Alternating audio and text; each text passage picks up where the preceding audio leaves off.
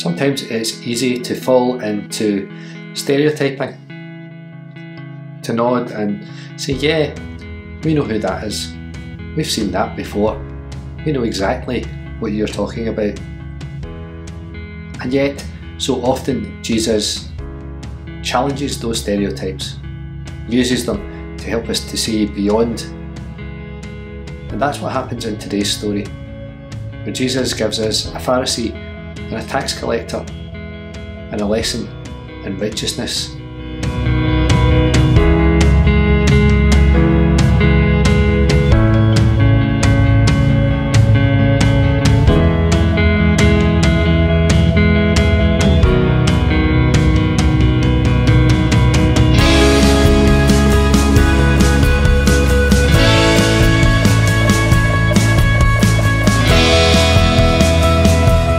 Hi, welcome to St Ninian's Church in Stonehouse. My name is Stuart and I get to be the minister here. We're so glad that you could join us at this time. We're glad that you found your way to us and want you to know that you are loved by God and welcome here. Today, Avril reads for us and leads us in our prayers. So let's dive in and see what this story has to teach us today.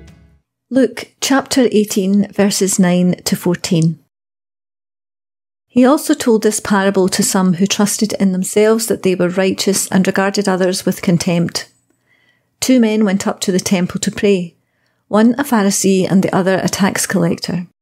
The Pharisee, standing by himself, was praying thus: God, I thank you that I am not like other people, thieves, rogues, adulterers, or even like this tax collector. I fast twice a week. I give 1/10 of all my income. But the tax collector, standing far off, would not even look up to heaven, but was beating his breast and saying, God, be merciful to me, a sinner. I tell you, this man went down to his home justified rather than the other. For all who exalt themselves will be humbled, but all who humble themselves will be exalted. 2 men went up to the temple to pray, one a Pharisee and the other one a tax collector. Right. This should be pretty straightforward because in the world of Luke's Gospel, the Pharisees are the butt of all the stories, and the tax collectors are lovable rogues who end up doing good, right? It looks so straightforward, so simple, so easy to work out. The Pharisee thanks God that he's not a sinner like the tax collector over there. And what kind of attitude is that? How self-righteous, how arrogant. Meanwhile, the tax collector knows that he's a sinner and asks God for mercy. And one of them goes home justified before God. I mean, which one would you rather be? It's an easy choice, right? But it's a trap. A great big trap. Because this is a parable. Jesus could easily have told the people he was talking to, those who trusted in themselves that they were righteous and regarded others with contempt, he could have told them to wind their necks in, have a little humility. But Jesus doesn't do that. He tells a parable instead, one of those tricky stories that we are never supposed to just take at face value. We're supposed to take the story and poke it and prod it and pull on all the threads to see what we're left with. So let's tread carefully, because there are problems with just about everything in this seemingly simple story. And there's one of those really problematic translation choices that make the whole story fall apart in the end. This is a parable. This is a story. There isn't really a tax collector and a Pharisee who go to the temple at the same time. This incident doesn't actually happen. The characters are chosen carefully and then massively exaggerated to make a point. The Pharisee is completely over the top. He fasts twice a week and gives 1/10 of everything he has, and nobody does that, and there's no biblical command to do it either. The Pharisee is going way beyond what's required of him. It's self-righteous nonsense. He's a comedy character, and that's how comedy works, isn't it? We take something real and we exaggerate it for effect. I said at the start that the Pharisees are on the receiving end in Luke's Gospel, but that's not actually fair. They're a big part of the story, but Luke gives us Pharisees who are suspicious of Jesus, who love money, and who like their status far too much and abuse their power. But he also gives us Pharisees who invite Jesus to dinner, who warn Jesus that Herod is about to get him, and who later in the story, in the book of Acts, also written by Luke, will vouch for the disciples in front of the council.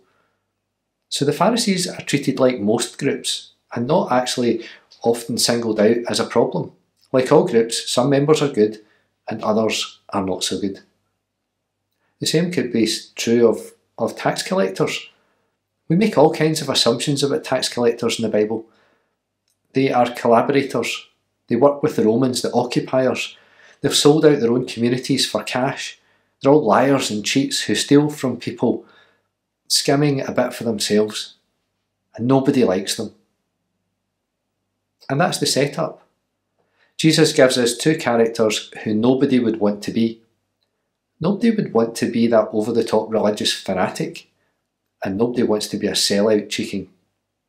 And nobody wants to be a sellout cheating tax collector. But here they both are in the same story. The Pharisee and the tax collector are both in the temple, praying to God. It's probably worth taking a moment at this point to talk a bit about the religious purity system. We talk a lot about people who are excluded from the temple worship, and they are excluded for a variety of reasons. People with skin diseases, those who have been in contact with the dead, those who are bleeding. What doesn't exclude you from the temple is behaviour, or reputation, or even not being Jewish. The temple was the place to go and worship God and to pray. And that's what the Pharisee and the tax collector are both doing, with equal access to the temple and equal access to God.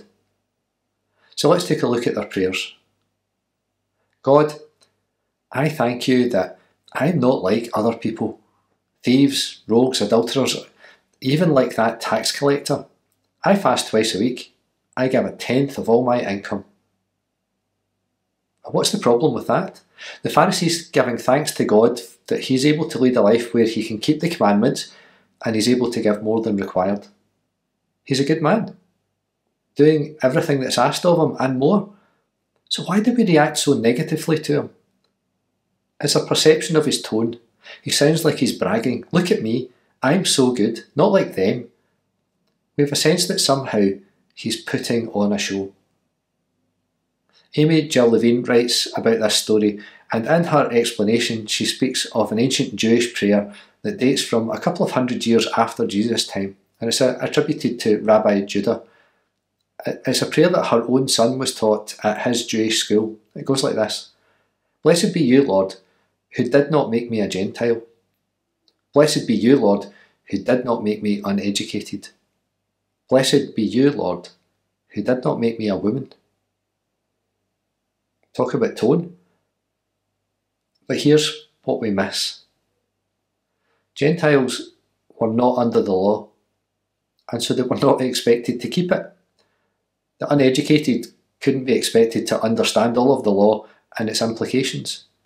And women were exempt from many of the time-bound requirements of the law because, well, it was recognised that their time was not their own. The prayer recognises and gives thanks to God that the man making the prayers is not any of these things, and so has a special responsibility and the privilege of being able to keep the law fully. So perhaps that's what the Pharisee is talking about in his prayer. That's his understanding. It's his responsibility to do the best that he can and to give thanks for that opportunity. But what about the tax collector? Standing far off, he wouldn't even look up to heaven. But he was beating his breast and saying, God, be merciful to me, a sinner. We're perhaps drawn more to this honest prayer. The tax collector admits that he's a sinner. He seems ashamed, beating his chest in an act of penitence. His prayer to God is for mercy. So what's the problem here? Firstly, he's putting on just as much a show as the Pharisee. And secondly, perhaps more importantly, it's what he doesn't say. He doesn't say sorry. He's not going to go home and change his job. And so we make all kinds of assumptions about this guy. He must be a liar and a cheat because he's a tax collector, a collaborator. But the story doesn't tell us that. Why couldn't he be an honest tax collector, taking only what is owed, saving people from being scammed and extorted? Jesus ends by saying, I tell you, this man, the tax collector, went down to his home justified rather than the other. But isn't that exactly what Jesus has been warning against?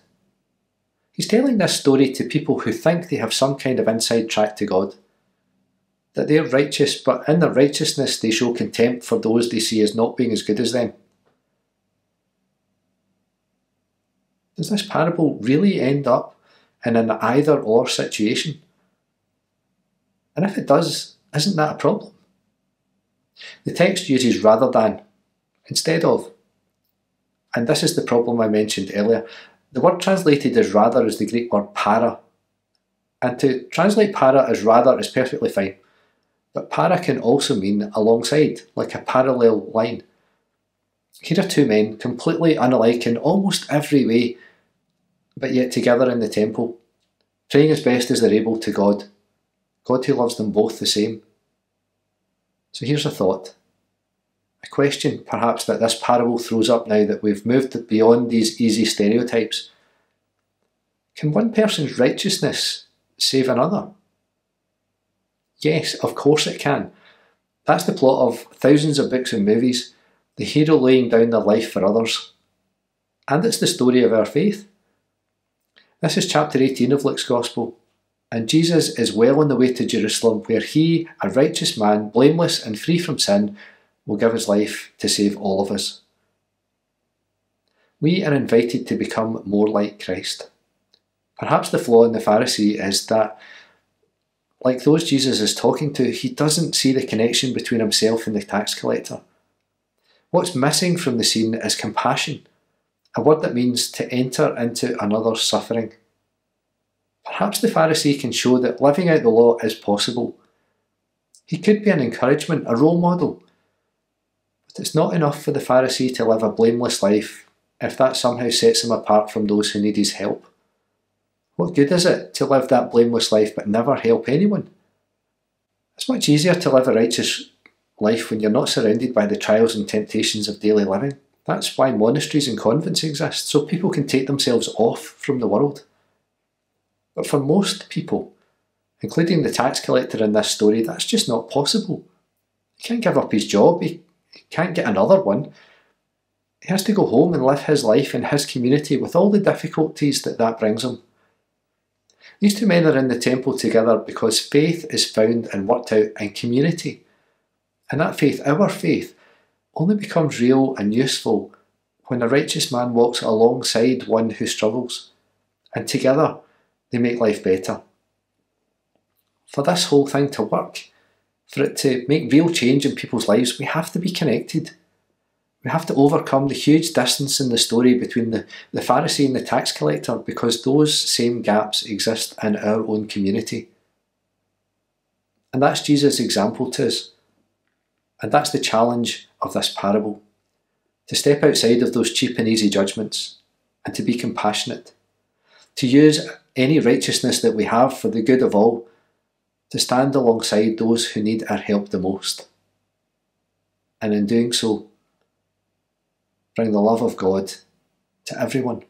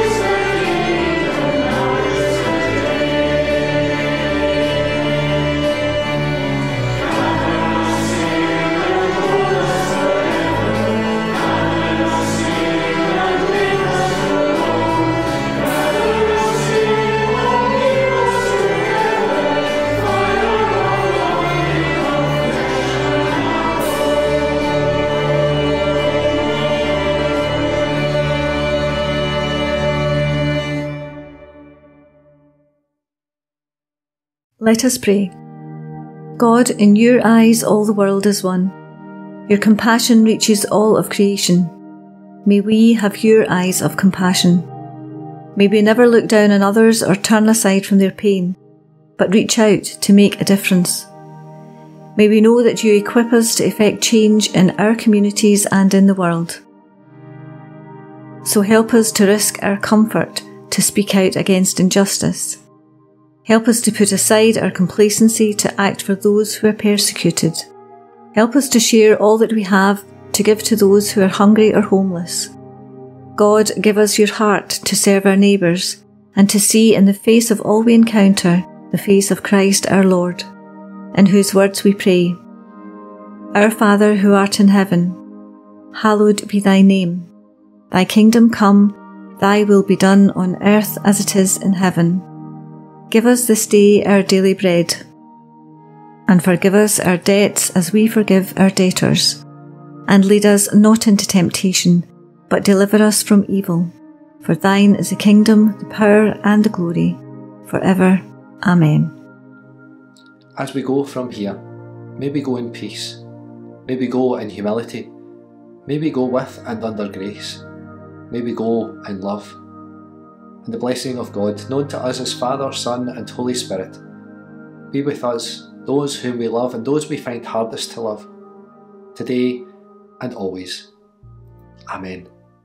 May the Lord bless you. May the Lord keep you.